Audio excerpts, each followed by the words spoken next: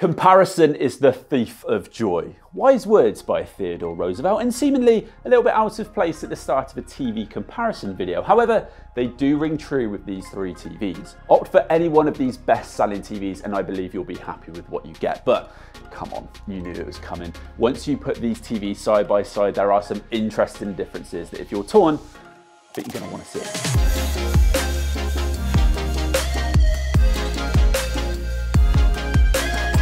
Hey guys, Louis from Smart Home Sounds here, and today we're digging into the LG C3, the Sony A80L and Samsung S95C, three top contenders in the OLED TV category. And while these aren't the most premium TVs from each brand, they still sit in that more premium category. Now these head-to-head comparisons are brilliant for drawing out any key differences and hopefully helping you guys make a more informed purchase decision. But hey, these videos do take some time, so if you enjoy what we do and you want to support us, and please make sure you hit that subscribe button. Now I do have a little bit of a spoiler for you guys. There is no clear winner here, and this is definitely not a one-size-fits-all scenario. These TVs all have their own pros and their cons, which I'll do my best to highlight throughout this video for you to decide which ones matter the most for you. Now I'll do the same and we'll share which one that I would personally go for at the end of this video, and I'd love it if you guys could do the same down in the comments below. Now, to address the elephant in the room, it might seem a little bit late to be releasing this video now, given that we've just had CES and a teaser for the new models to come this year. So should you still even be considering these? Well, the short answer is yes. We're still a few months off seeing most 2024 models hit the market, but once they do arrive, these models are likely to drop in price, making them even better value for money. Now, of course, if you're a real tech junkie who wants the very latest tech available, then you might want to hold off, but I imagine a lot of our comparisons and findings will carry through to the new generations of these models as well. Plus, all three of these TVs have already dropped in price considerably from their launch price, so now is a really great time to pick up a new TV at a reduced price anyway. Now, before I get into differences in picture quality, there are a lot of other factors that are included when choosing a new TV, and we're going to start with the price. Now, prices are subject to change, and change they do, regularly. But as of right now, here's how they stack up.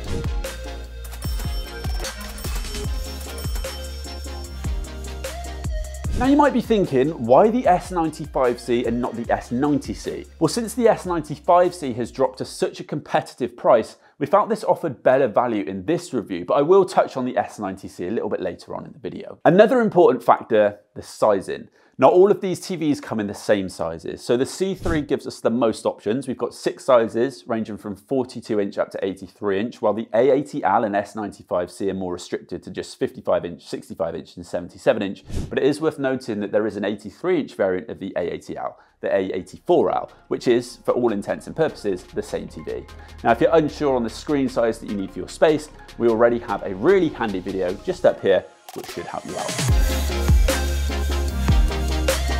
All three of these models run off different operating systems. Now, while many of us are used to getting a new TV and instantly plugging in our streaming box, never to interact with the TV's own interface again, that's not the case for everyone, and you do still use elements of the TV's OS when making changes to settings, adjusting picture quality, and all sorts of things like that. Samsung use Tizen, well, a Tizen-based smart TV interface, which boasts a lot of good apps, but it really isn't the easiest to navigate. They have tidied up some bits, but out of the three, this is the least favorite for me, and it's also just a little bit clunky. Now, they have also made a little bit of a name for themselves for not having the best firmware, making people like myself a little bit nervous about potential issues. Now, if you guys remember, we did have that whole thing with one of their updates, changing the picture quality of the S95B, which doesn't really fill me with confidence, but they have generally been pretty good this time around. LG introduced WebOS 23 last year, which I actually quite like. Now, you can have your own profiles and it's laid out well, but the only downside is that there are quite a few ads and it can feel a little bit messy at times. Finally, Sony used Google TV, which is intuitive, quick and easy to navigate, and there aren't too many ads. So truthfully,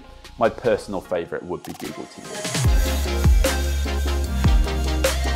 When it comes to design, all of these options are good looking TVs, nice and slim and with pretty thin bezels. The Samsung S95C comes with a separate One Connect box where you can plug all your cables in like a pass-through box, and that allows the TV to be far slimmer. So if you were looking to wall mount your TV, for example, then this would be a good option, but you'll need to factor in the wiring to get the cable from the One Connect box to the TV. Now, the other two TVs, as you can see, are still very slim, but because the connections are housed on the back, there's still a notable difference. Remotes, again, might not be that big of a deal if you're using something like an Apple TV device, but all three have gone for pretty different approaches. Now, I'm not going to do a deep dive on the sound performance of these TVs, as I feel that most people will opt for a separate audio solution, such as a soundbar. However, for those who don't have the budget right now, here are the differences. So on the A80L, we have a 60-watt 2.2 channel speaker system. The S95C offers a 70-watt 4.2.2 channel setup. And finally, the LG C3 also has a 2.2 channel sound system, but it can upmix to 9.1.2. Now, as with anything, spec can only tell you so much. And actually, it's the A80L that offered the best sound performance in our testing, which I feel is down to their acoustic surface Audio Plus technology. Now, this uses actuators behind the screen to help replicate what you're watching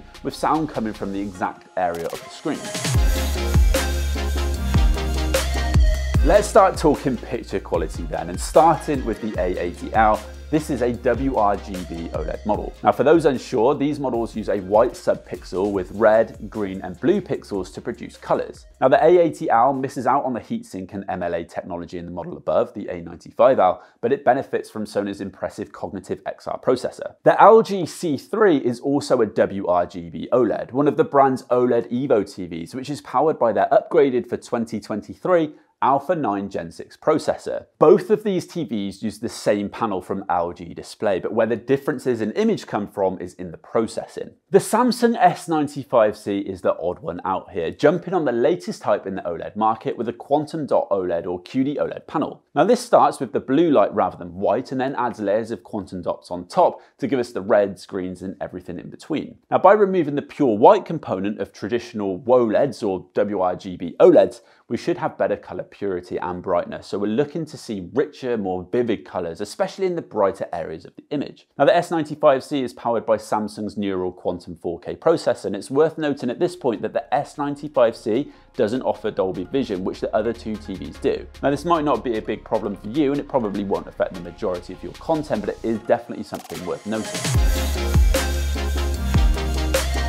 Okay, let's have a closer look then. Now, I try to avoid demo content, which you'll see in a lot of other comparisons, and use real-world footage instead, as that's more realistic to what you'd be seeing at home. So, first thing to address is the obvious. The Samsung is a QD OLED and offers far more vivid colors and an overall much brighter picture. Now, with most content, your eye is definitely drawn to the S95C first, as it just feels like it pops off that much better. Along with brighter highlights, contrast is also handled well, again, helping the images really pop off the screen. Now, you can see here on the Apple TV homepage, the white text is far brighter on the Samsung. Now, I know some of you like to see the specs, so for those interested, the 65-inch versions of these TVs on a 10% window in their respective accurate modes, we're looking at almost 1,400 nits on the S95C, 820 nits on the LG C3, and 600 nits on the Sony. So straight off the bat, if you're after the brightest TV in this lineup, then the Samsung is the way to go. After that, the C3 does offer a brighter image than the A80L in both SDR and HDR content. But that being said, we have tested all three TVs, both in our darker studio and brighter showroom, and I do feel that the A80L is bright enough for moderately lit spaces, and it's certainly more than capable in darker rooms, and actually might be a more watchable performance. But of course, you can bring down the brightness on all three TVs if needed. Again, if you're looking for the TV with the punchiest colors, it's the S95C. Taking a look at any nature programs or animated movies, the colors really help the images pop off the screen, far more so than they do on the A80L. And for me, the C3 sits somewhere in the middle of the two. Now, Sony are well renowned for their image processing and delivering a very accurate picture. And for me, you could argue that the S95C is almost reminiscent of a vivid mode here, and I'd say that the colors do feel more true to life on the Sony, while again, the LG is sitting somewhere in the middle. Now, of course, different people will have different preferences, so make sure you guys get it down in the comments and let me know which one you prefer. And let me know whether you prefer the image on the A80L, the S95C, or the LG C3. So now I've flicked over to some sports content, and again, the colors on not only the Samsung but also the LG do offer an image that pops off the screen a little bit more, and this might be more of a preferable viewing experience for some of you. Now, whilst we're on the topic of sports, motion processing is also going to be another really important factor that you guys are going to want to take into consideration. Now, to be honest with you, all three of these TVs do a fantastic job when it comes to handling that motion, but the A80L in particular is a standout for me, and it really offers another level of immersion. Now these TVs are currently in their standard mode, so what we're going to do now is flip them over into their respective filmmaker modes to show you guys some examples of what the brands think is closest to how the filmmakers intended.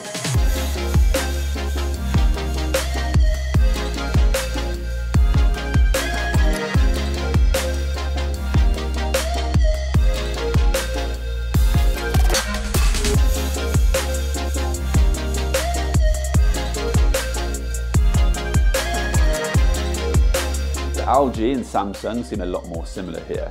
The Samsung is now considerably darker, but the skin tones do feel more accurate. The Sony is now warmer and we've lost some of the cooler blue tones.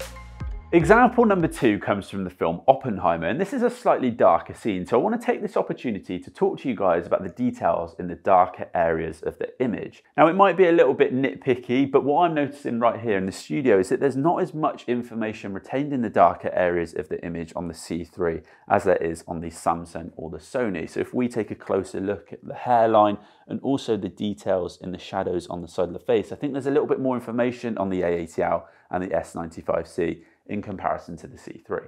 Again, with the skin tones here, we're getting quite different images. On the S95C, there's more of a red hue, and he's almost got a little bit of a green hue on the C3, and the A80L does seem a bit darker here, though more accurate on the skin tones. Of course, if you didn't have all of these right next to each other, then these are the details that you might not necessarily pick up on in day-to-day viewing. Now, one thing I also want to point out is the difference in performance when these TVs are in our darker film studio, which has no natural light, and then over in our showroom, which is a bright space with plenty of natural light. In particular, the skin tones is something to really look at here. In testing, we found that the S95C gave more unnatural skin tones in our brighter showroom, with Tom Cruise looking quite pink in this clip here.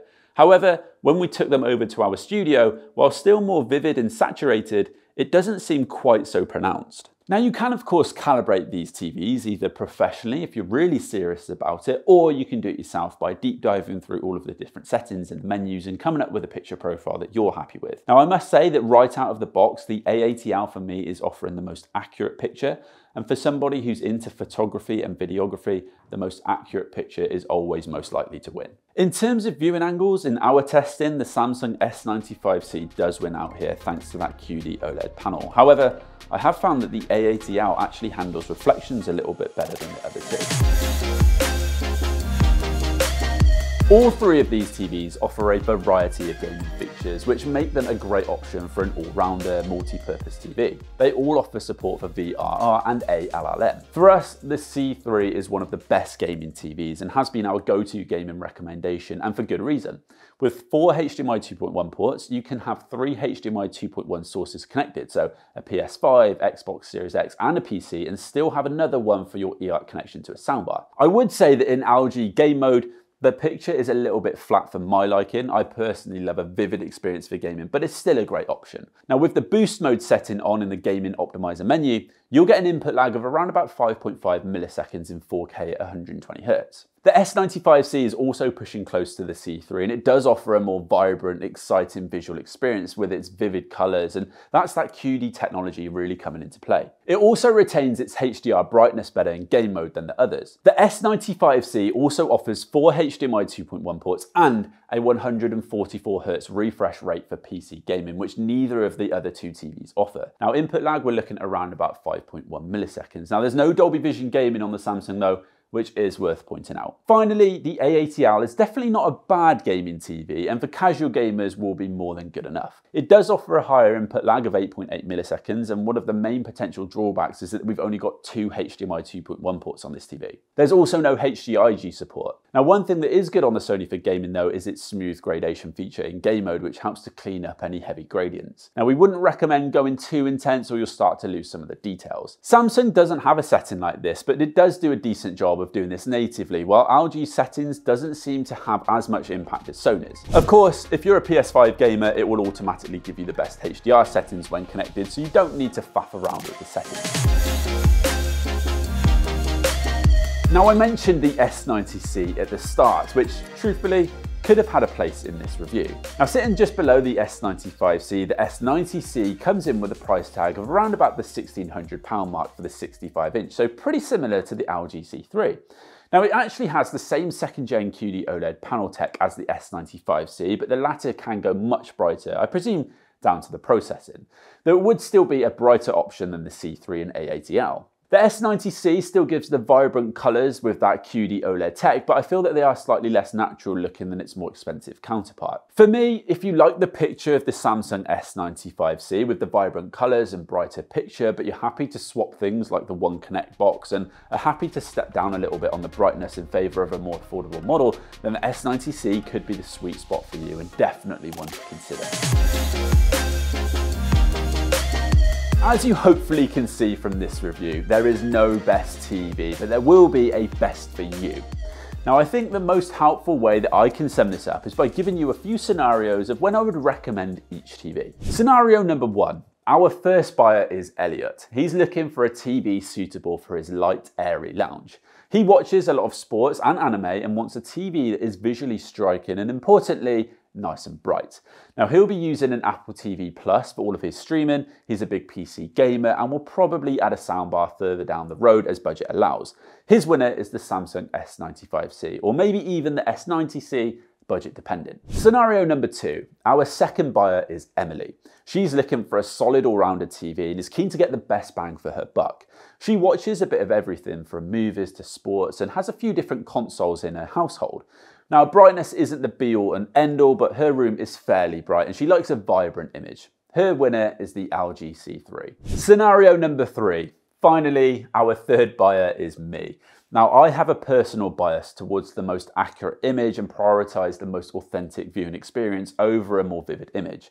Now, I'm happy spending a little bit more for what I perceive to be the most true to life performance, and my living room isn't overly bright, so my priority isn't the brightest TV that I can get for my budget. Now, I'm a casual gamer on my PS5 and would be connecting my Sonos Beam Gen 2 up for audio, so my winner is the Sony A80L. Now look, all three are very good TVs, and a lot of the differences in the visuals will be more pronounced in this kind of setting than if you just had one of these TVs in your home. The decision is most likely to be made in the details, so do you have a bright space? Do you favour colour vibrancy or accuracy? Do you need 4 HDMI ports? Will you be using a soundbar or the TV's own speakers? How seriously do you take your gaming?